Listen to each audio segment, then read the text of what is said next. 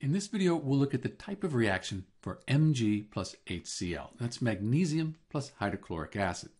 When I see I have a metal here and then another compound, especially an acid, I'm thinking that the magnesium might come in and replace the hydrogen.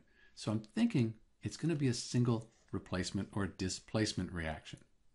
So if the magnesium came in and replaced the hydrogen, that would leave the hydrogen all by itself. So here's our hydrogen, and we never have just hydrogen. It's going to be H2. And then the magnesium would now be with the chlorine. So we'd have Mg Cl plus this hydrogen gas here. Okay, so that kind of makes sense. If it is a single displacement reaction, though, we should check and see if it really happens. Is the magnesium reactive enough to push the hydrogen out? So this is the activity series of the metal. Here's magnesium up towards the top, and hydrogen's right here. So magnesium, it's closer to more reactive. So it's going to be reactive enough that it can push the hydrogen out. This reaction will happen like this. We do need to think about the charge here. We have an ionic compound. So let's do that. We'll look at the periodic table here, and we've divided this up by charge. So magnesium, when it's bonded in this ionic bond here, is right here. It's in group 2. All of these have a 2+ ionic charge. Chlorine over here has this 1-, so we'll just put a minus up here. For this to be a neutral compound, which it should be here, we need to have 2 chlorines. 2 times the 1-, that gives us the 2-, balances out the 2+.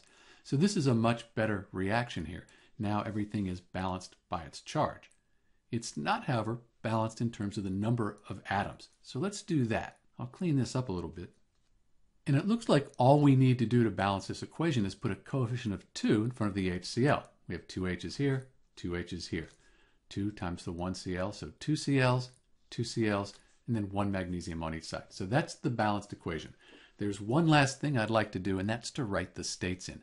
Magnesium's a metal, put an S after it. Hydrochloric acid, that's going to be aqueous.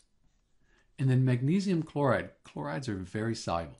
That'll be aqueous. That'll be dissolved in any water there that was with the hydrochloric acid, and then hydrogen gas. So this is the type of reaction for Mg plus HCl, magnesium, and hydrochloric acid. It is a single replacement, also called a single displacement reaction. This is Dr. B, and thanks for watching.